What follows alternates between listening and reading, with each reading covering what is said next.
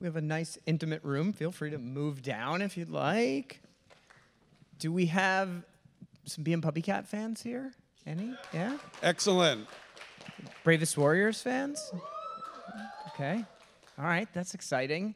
So you're in for a real treat. I love talking to Fred because I learn something new every time. Fred's like Willy Wonka of animation or something. You start to hear all these amazing stories. Maybe a great place to start. I've heard a story before, sort of about how you got into animation in the first place, which I think is pretty interesting. That might be a good place to start here. Which one? Which story? Well, I think as it relates to maybe a logo that some people might be familiar with. Oh, okay, got it. All right. By the way, this is Arlen. Hi. He's the moderator. Okay. I have a little something to do with Verve, and if any of you have checked it out, thank you so much. We're really just doing our best to bring amazing content to fans like you. And so Bee and PuppyCat and Bravest Warriors are on the Cartoon Hangover Select channel on Verve. So thanks. Don't let him kid you. He runs the whole place. So I got into animation really simply because my first job in television was at MTV, or actually when it wasn't MTV. And my boss, I called my boss and I came out of radio. And he had come out of Top 40 radio, and I came out of country music radio and, strangely enough, jazz radio. And I was talking with him about what this music channel was going to be. And I said, so what are we going to do, like, in between the music videos? I know we're going to have, at the time, you know, we didn't know they were called VJs. We're going to have, like, people like hosts. And are we going to have jingles like we do in radio? He goes, oh, no, jingles are really stupid. He said, what we should really do is, like, you know, have an animated logo in between. And I said, okay, great. What do you mean? Because I didn't really understand anything. He said, well, look, how about this? Just imagine a cow. And all of a sudden, a cleaver comes down and cuts the cow's head off, and it falls down on the ground, and the veins are coming out, and the blood is, you know, like oozing out, and all of a sudden the cow opens its mouth and vomits, and in the vomit is our logo. And I was like, okay, we can do that. You know, that'll be fine. And that was the beginning of my getting into animation, of figuring out what the hell he meant and how to, like, you know, make a logo to begin with. I didn't know anything really about that. So I called my best friend, who I'd known since I was 5 and was a fantastic illustrator, and said, can you make a logo for this thing? So he spent a year coming up with logos that I rejected. And along the way, we changed the name of the place from the Music Channel to MTV. And eventually he and his partners came up with the famous M, and we did something with a cow, but it wasn't like a vomiting cow. That's unfortunate. Yeah, it really was. Maybe you can tell us a little bit about how things progressed from there in terms of going from working on logos to maybe being a little more involved in the animation world. So I had a partner, a guy called Alan Goodman, and we did all of these animated logos for MTV, and you know, probably a couple hundred of them, you know, over the first few years. They turned out to really be a phenomenon, and MTV itself turned out to be a phenomenon. But as proud as we were of our work, we kind of knew that we were riding on the coattails of this rocket ship, and we really hated being corporate employees. And one day I was in a meeting, and one of the big guys, like, you know, one of the, like, executive vice presidents of the company or something, started yelling at one of my colleagues and really humiliating the guy, like, horribly. And we were all, like, sort of cringing while this guy ripped, you know, another asshole in this poor marketing manager. And I left the room, and I walked into Alan's office, and I said, look, I'm out of here. I can never sit in a meeting like that again. I can never watch something like that happening. And he said, really, like now? And I said, well, no, I don't know how to make a living now, but, like, soon I'm quitting. So over the course of a year, I started, like, trying to figure out what would happen, and I eventually asked Alan to come along, and we started a company. We quit. The next day, MTV calls us back and said, hey, how about if we hire you as consultants? And one of the reasons we quit is we weren't making enough money, and they offered us a consulting job for like a third of the money we were making. So something was wrong with this equation, but you know, whatever, we needed a gig and we needed a client. They were willing to be a client. And pretty soon after that, they called up and said, you know, Nickelodeon is there at the time, we're talking about in the 80s, right, when most of you weren't born.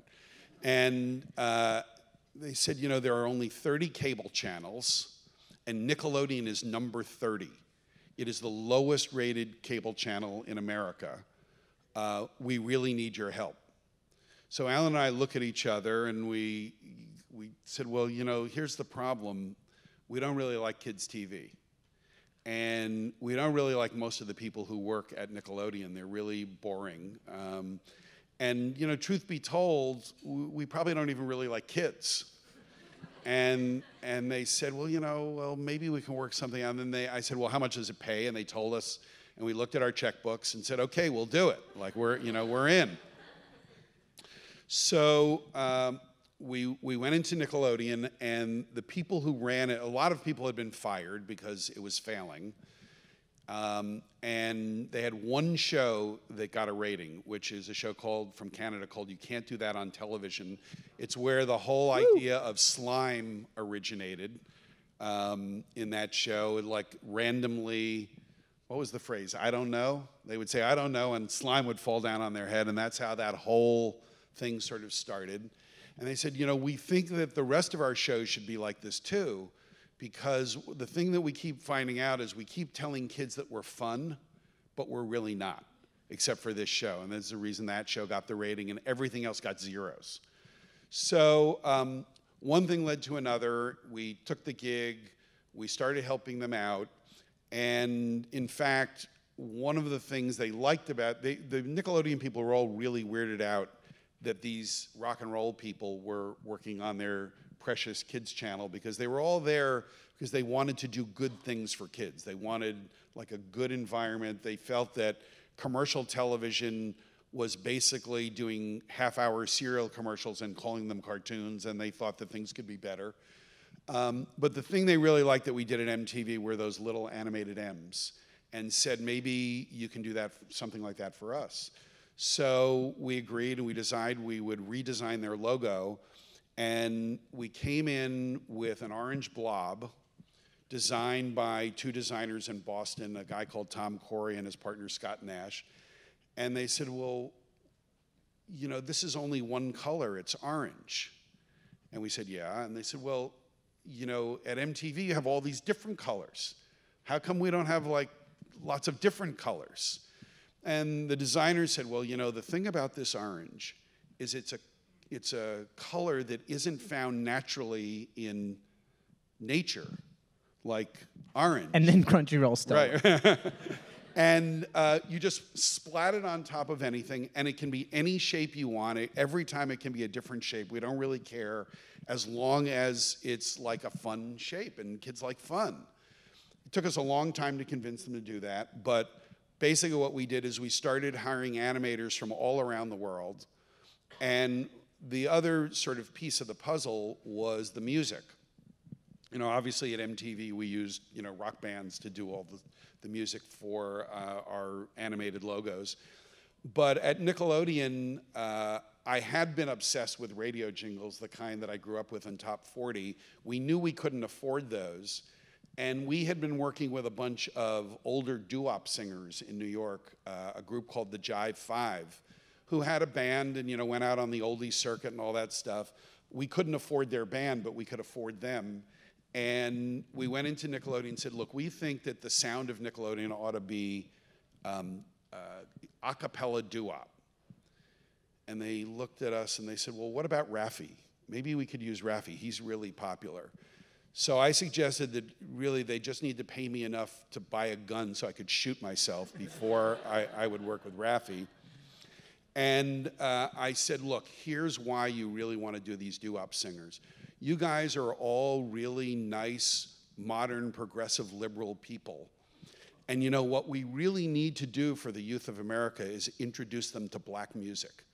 You know, black music is the sound of America. It's the greatest music in the history of America. Everything has come from, you know, black R&B and jazz singers. That's why you need to do this. And they looked at me and said, you know, you're right, that's a great idea. And we made the Sound of Nickelodeon a cappella doo-wop. And so that's how I got into animation. And so if I have my chronology correct, Hanna Barbera was next? Yeah. Can you explain how that came to pass? Yeah, one day Nickelodeon called up and asked me to breakfast. And they said, you know, the most popular show on Nickelodeon is Danger Mouse from the UK. I said, I know, it's like, what a great show it is. You're so lucky to have this show. And they said, but here's the problem. You guys have made Nickelodeon so popular. Basically, like I said, when we went in, they were the worst rated network in America. And 6 months later, with no programming changes, they were the #1 rated network in America. And Nickelodeon really started to grow like a house on fire. So they said the problem is Nickelodeon's getting so popular that they keep raising the price of Danger Mouse like every contract period. And they've raised it so much that we think that maybe we could make our own cartoons. And that way, you know, we're not always like stuck for, you know, a negotiation, finding a new hit and all that. I said, great, what a great idea. And they said, so what should we do? I said, why are you asking me? And they said, well, you know, you do all that animation for us. So we wiggle your logo for 10 seconds. And we don't even do it. We find animators from around the world to do it. They said, yeah, but you're the only person we know who can do animation. So I had read a book on the history of cartoons written by a movie critic named Leonard Maltin and his partner Jerry Beck, who is one of the main animation historians in the world. And that was all that I knew about cartoons. And so I started spouting off to them stuff that I remembered from reading this book. And I basically said, well, what you should do is do cartoons the way they did them in the 30s and 40s, which is you should make one, you should put it on television, and if people like it, just make another one. That's what they did back in the day. That's how Tom and Jerry came to be. That's how Bugs Bunny came to be. And they said, gee, what a great idea. We'll make pilots. And I said, no, please don't make pilots.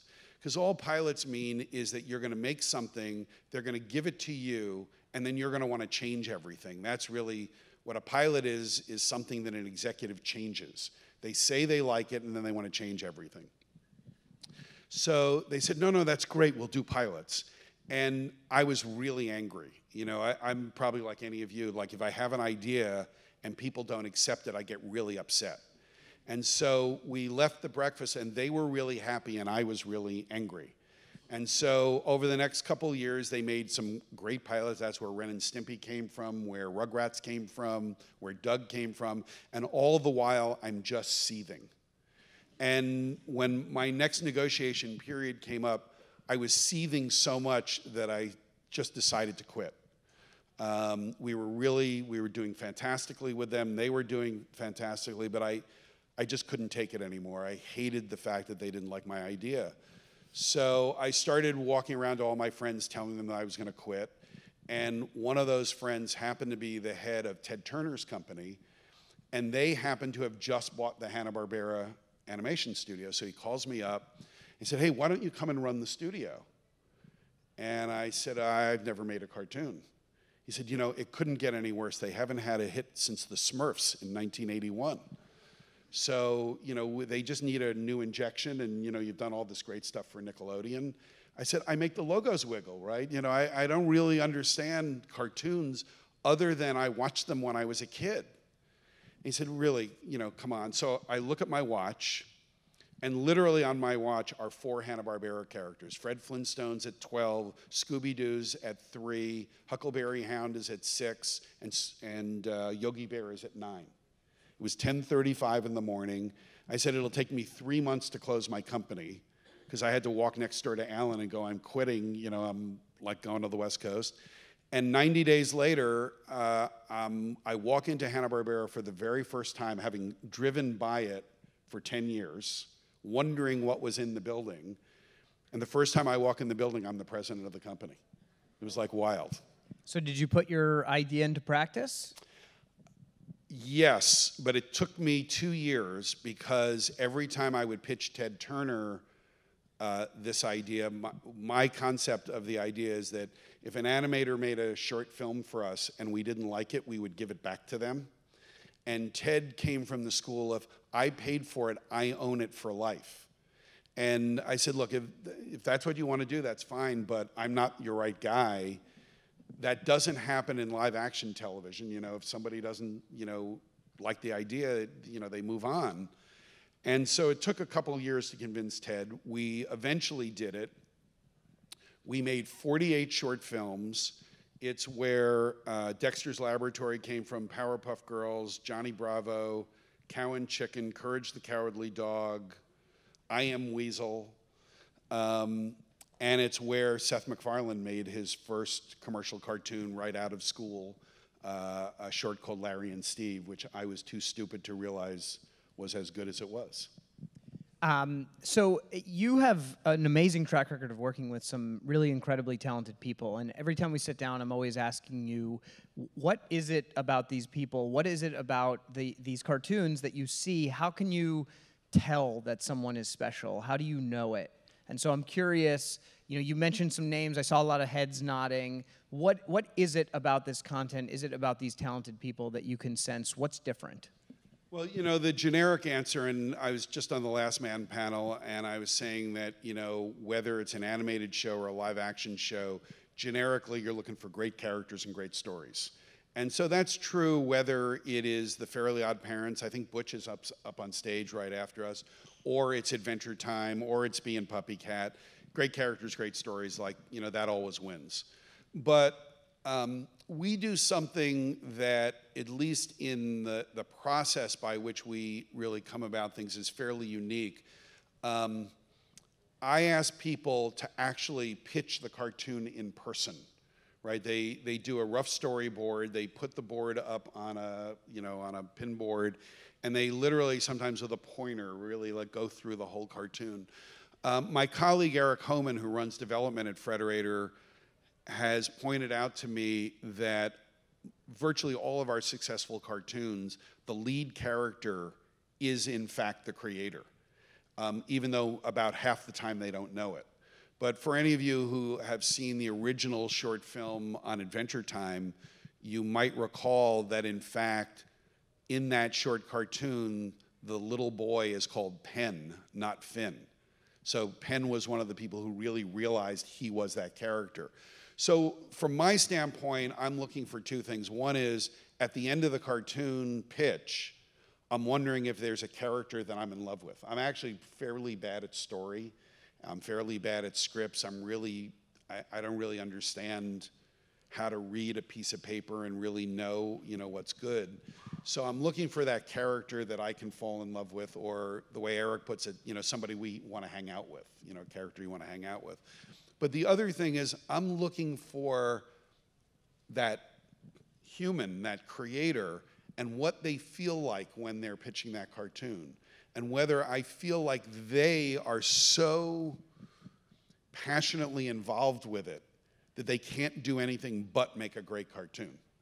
You know, it's really about the person. At least for me personally, I'm making a judgment about that as much as anything. To just give you a preview on Butch, Butch was working in the model, what we called the model department at Hanna Barbera when I got there, designing characters. And when we decided to do this shorts program, he was the first guy in my door going, I have an idea. My friends and I, we have an idea. And his infectious nature was such that I, you know, agreed to a pitch right away. He pitched us a cartoon, and we said yes.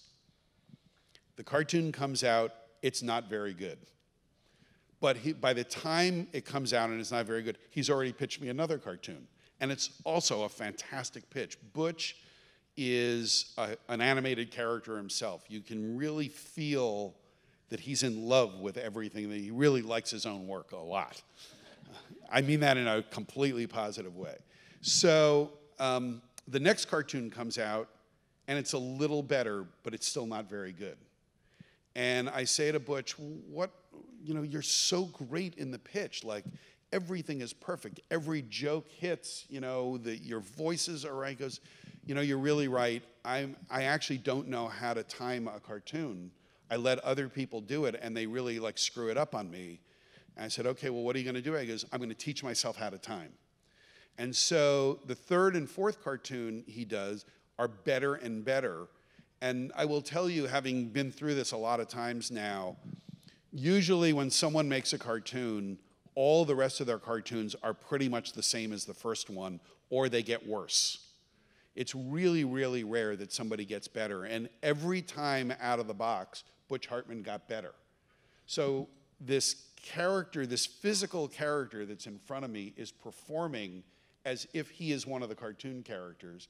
And every time out, he has taught himself how to improve from the last time, which is really rare. So we're out there picking people as much as anything. I tell this story a lot, not for anything other than how important the people are. I don't really know anything, like I said, about story and about scripts. I don't really know anything about cartoons. I don't watch cartoons all that much. I watched them when I was a kid, but then the Beatles came to America and like wiped them, out of my mind. But I really spend a lot of time with people and with talented people. And it was about 12, 13 years ago where we first met Penn Ward. He pitched the original Adventure Time. And it was the most unusual pitch in the world because here was a guy where it was 90 degrees out and he was wearing a thick woolen sweater. I found out later because I couldn't figure out like why he was doing it. He had just taught himself how to knit, and he was so proud of the sweater that he made that like he wanted to wear it all the time. And he was starting the pitch with a guitar, and it's a cartoon. Like there's no guitar in the cartoon, and he starts the pitch by singing to us. And he sings what is now the theme to Adventure Time. He did it on a guitar rather than a ukulele, and you could tell there was something about this guy that you wanted to know, and you wanted to know more about who he was. Well, right around the same time, an ex-intern at Frederator's office in New York, where I'm based, had come in, had helped us create our first online channel Frederator, and had rented a desk from me. And every once in a while, he was an engineer, he was a computer engineer, private internet engineer, and he would call me over to his desk. Are you going to tell them what he... Yeah, I'll get there. Okay. And he said, here, I really want you to see this thing I'm building. Have you ever heard of a tumble log? And I said, I've never heard of a tumble log, David. And he starts explaining it to me, and I nod, and I'm like trying to be really polite. And then I walk back to my desk having no idea what he's talking about. So a few months later, he shows me sort of the next iteration. So what do you think? And I said, if you say it's good, David, I really believe you. I have I'm 66 years old. I don't really know anything about the internet, other than I send email. So finally, I go over to his desk one day, and he goes, here's the latest thing. And I see up in the corner a logo. He said, yeah, I'm going to start a company just doing this tumble logging thing. I'm going to call it Tumblr. Told you he's like Willy Wonka. And I was like, okay, great. He goes, but I have to raise some money. And I said, well, look, we'll put some money in. And we became the first investor. I will tell you, I had no idea what Tumblr was, but I knew that David was special and is special. I didn't really understand Adventure Time either. I'm the one person in the office that turned it down. If it wasn't for these guys, Eric Homan and Kevin Coldy in my office, I would have said no to Tumblr too. But when they introduced me to Penn, I knew that Penn was special. So ultimately, whatever it is that we do, we're looking at the people that we're in business with. When I was just up here for the Last Man panel, it's the first time I met Jeremy. And, the first thing I did when we got off stage is, hey, if you're ever in New York, come by and visit us. He's special. And ultimately, that's what's happening when you're making a cartoon. You're working with a person. I've now worked with Butch Hartman for 25 years. This is the 25th year that I know him. And the fact that he's constantly coming in with new ideas, we're working on another cartoon with him now. We started working on a movie together a couple of years ago.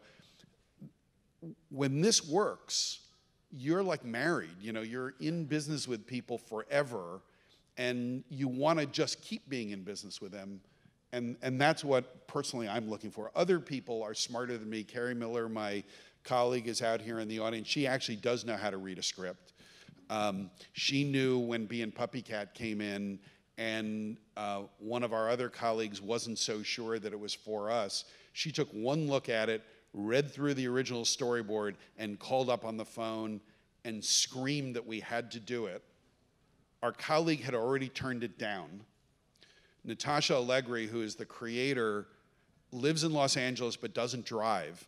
And in those days before Uber, would walk back and forth from the office to work. And her apartment was 4 miles from our office. Carrie gets the storyboard, calls up our colleague, yells at him saying, we have to do it. He's humiliated because he's already turned it down. He calls her and leaves a message on her machine, and by the time she had walked home, we had picked up Bee and PuppyCat, because there are people in my place who do understand things that I don't understand. So I just have to tell you a quick story about Bee and PuppyCat and how it came to be a part of the Cartoon Hangover Select channel on Verve. There's a designer at Crunchyroll, this great guy named Mason, who has designed actually a lot of the sort of Crunchyroll logos and different things that you've sort of seen around. And he would tell me, you must check out this series, Bee and PuppyCat. You have to look at it. It deserves to be more. It deserves to be bigger. It's an incredible story. And he would just sort of poke at me. And I found Fred, and we had a conversation. And ultimately, one thing came to another, and we were able to do some more of it on Verve Select. But I think it's an incredible property, and you were sort of talking about interesting people and people who sort of they are the character. Is Mason at the show? He's not here right now, unfortunately. I had lunch with him this week, though. You got to introduce me to him next time I'm in the office so I can say thank you. I will. So, any questions from the audience? I have another one. Okay. If you do, just sort of fire your hand up, and I'm going to do one more question here. So, you've had a lot of success in different mediums, and obviously, Bee and PuppyCat, Bravest, first on YouTube. Can you talk a little bit about how distribution has or has not affected the kind of content and creators you work with? Yeah, it's changed everything. So, look, when I grew up, the average home in America had 2 channels of television. And that didn't change until the late 80s. When I think in 1987, the average home had 35 channels.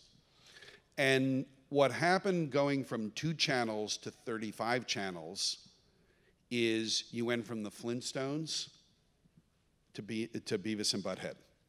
What changed when there's a lot of channels, they got to decide who they're for. And once you know who you're for, you can do something specifically for that audience.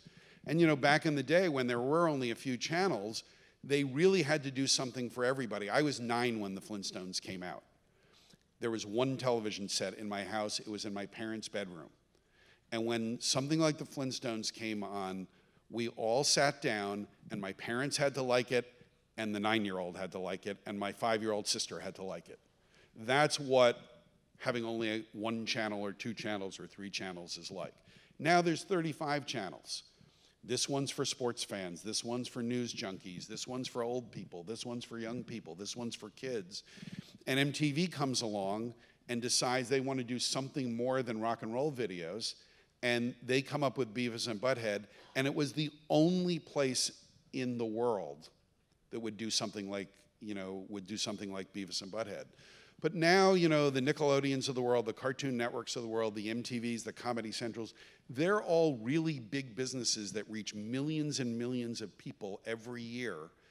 And they have to support really high salaries for really rich executives. And by the way, for really rich stars, whether it's Jon Stewart or Stephen Colbert or whatever it is, they want to get compensated for what they do. And all of a sudden, the risk for all these places go up. And now we come in with Adventure Time. This is only 10 years ago. We come in with Adventure Time. And Nickelodeon, who had absolute rights on it for a couple of years, they look at it and go, well, it doesn't really look like the other cartoons we do. And it looks like it should be for really little kids, like 5-year-olds. I said, did you listen to it? Did you hear what these characters are doing and saying? They said, yeah, we don't understand that either. That sounds like it's for older kids. And, you know, we're really for 6 to 11-year-olds. And all of a sudden, these big companies can't afford to take these creative risks. Now YouTube comes along. Actually, in our case, iTunes comes along, right? That's where we started. And now what we know is that we can do something for a very specific group of people. Bee and PuppyCat, I think, is a really perfect example. Here's the conventional wisdom in the movie business, in the television business, and in the kid business, which is girls will watch things for boys, but boys won't watch things for girls. And that's true whether it's a grown-up girl or a young girl, or a grown-up boy or a young boy. That is the conventional wisdom. We pitched a show with Butch Hartman, a movie over at Sony Pictures where we had a deal called Planet Penny. And I won't get into the backstory of it, but suffice it to say, the studio loved it, and they said, but you know, Penny can't be a star. She can't be the star of the picture. How about if we change it to Planet Pete? And we did, and you've never heard of the movie because it never got made because it was Planet Penny, and that was what made the story great, right? So the conventional wisdom also says that, how many women are in the audience today? Woo! The conventional wisdom says that you don't like cartoons, right? This is what every television executive and every movie executive will tell you, that you guys don't like cartoons. And so if we did something like Bee and PuppyCat and we brought it into a network, and it didn't matter what the network was called, it didn't matter who it was for, they would go, well, nobody's going to watch this. You know, this is for girls, and you know, you can't have a girl star because boys won't watch it. So we made it on our own on YouTube. It went ballistic. You know, some of you might be Kickstarter backers. We raised, you know, almost $900,000 to do those first episodes that are on Cartoon Hangover Select on Verve. And the truth is, without a place like Verve, without a place like YouTube, there is no way that one of these larger television networks can find and zero in on the audience that's right for Bee and PuppyCat, which, by the way, just so we're clear, it isn't primarily women. Our audience for Bee and PuppyCat is 50-50, men and women, because, you know, the truth is men will watch something where there's a girl star, especially when it's good, right? And what we're all looking for every time we like load up our Verve app, every time we go to YouTube, every time we go to traditional television or Netflix or Amazon or wherever it is, you know what we're looking for? We're looking for something we haven't seen before that makes us happy. We're looking for something where there's a character in there that we just can't get enough of, and we want to see more and more and more of. And that's true whether you're a man or a woman. It doesn't matter. And the truth is, in the world that we're in, a really fresh woman character like Bee is something that men are going to like just as much as women. And the fact that she's goofy and funny and not overtly sexy is really like part of what makes her really special.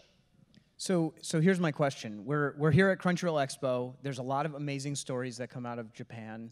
And we just screened Last Man. But I feel like the Western world, there's sort of a dearth of this complex, unique, different animated storytelling. Yep. So what do we have to do collectively to get more of these stories made when clearly the audience wants them, but the infrastructure says, no, you know, this isn't what they want? So, you know, everyone that's here, you know, the 10,000, 12,000 people that are here at CRX. We think it's going to be 15. Okay, 15,000 people that are coming. They're the solution. And here's why I say that. You know, so in my day, cons didn't exist. The way that I got together with my friends was at rock concerts. And these cons are sort of, you know, your generation's equivalent of rock concerts. And I would sit in the audience and I would go, you know, I love this music. I love this stuff. I can't believe that there's only one place a week on television where I can watch this. You know, it was like maybe a variety show on Sunday night would have like a juggler and a magician, and in between they would have the Beatles, right? I mean, that's really how it worked. And all of a sudden, I get to be 28 years old, my first job in television, and what is it? It's to like be part of the management of running a channel where all we're gonna do is run rock and roll records. Well, there are people in this audience that are gonna be attacking you all weekend, Arlen, for a job, because they know that this kind of animation is, the day has come. And little by little, they grew up in a different world than I grew up in. When they got to be 12, there was animation for them. When they got to be 18, there was animation for them. For those of you who are older than 18, there's animation for you too. And they know that the audience is ready for this. It's just the executives that don't know.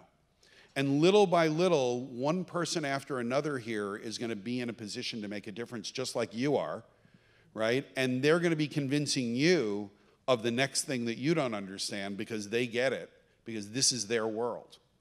So the only thing we can all do is, one, I know you already are telling every friend of yours that doesn't like the stuff that you like that they're missing something. And we just got to do that more. Those of you who write blogs, you got to like write more about the stuff that you like.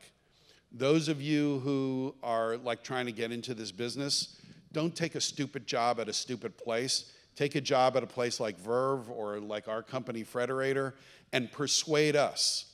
So get ready to throw your tomatoes. I personally could give a crap about anime. I don't watch it. It's not my thing, right? It's a bold statement to make at Crunchyroll. I know Expo, that. Fred. I said, get the tomatoes. I'm ready to be pelted. But you know, here's the thing. A guy in my office, Kevin Coldy, used to run John Crisaluci's studio, the Ren and Stimpy studio. I convinced him 12 years to come over to Frederator to help us run our studio with Eric Homan. And he said, well, you know, that's okay, but you know, I'm really into video games. I'm a video game guy. I said, okay, whatever. He goes, so on my own, I went and got rights to a couple video games to make them into animated shows and movies. I got Ape Escape from Sony, and I got Castlevania from Konami.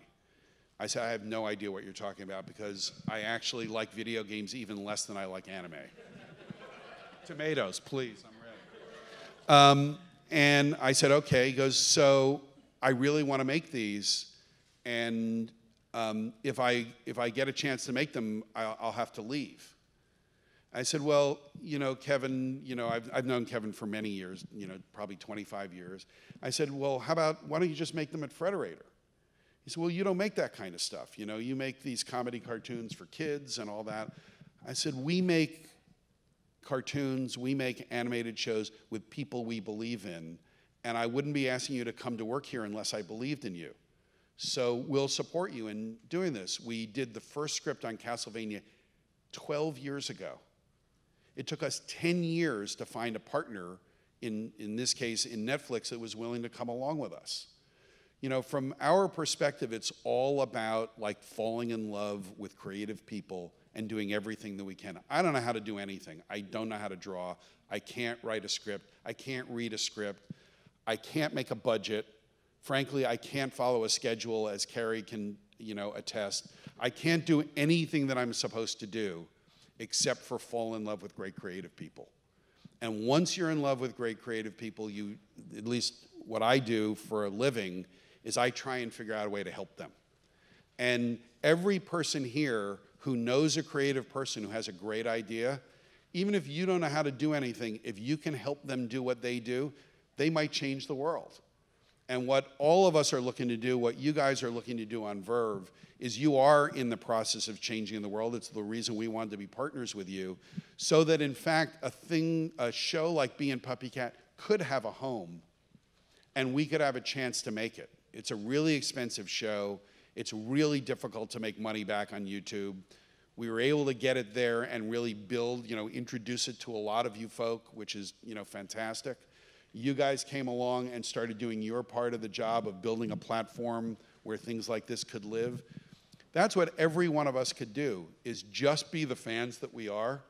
And if we're lucky enough to get a job where we can convince somebody else to do the thing that we love, that's what we all should do. That's what I've been doing. So speaking of great creative people, are we getting more Bravest Warriors this year? We will be getting more Bravest Warriors soon. Soon. Do we know how soon? We will be doing 13 new half hours this year alone. I think it starts October, November. December. December? December. I told you I don't know anything. Hi, I'm actually an animation student. Fantastic. So Where? At SVCTE. Fantastic. And what's the best advice I could give for a young animator? Draw more. You draw all the time? Yeah. Draw more. Do you mean from the perspective of coming up with your own cartoons? Or just how you can animate on other people's cartoons? Either, really. Well, there's different advice. For drawing on other people's cartoons, just draw more. Because that's what they're looking for, is somebody who can't stop.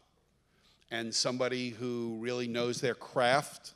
You know, like my biggest surprise when I first got into animation was when an older animator told me that the problem with a lot of animators is they didn't know anatomy.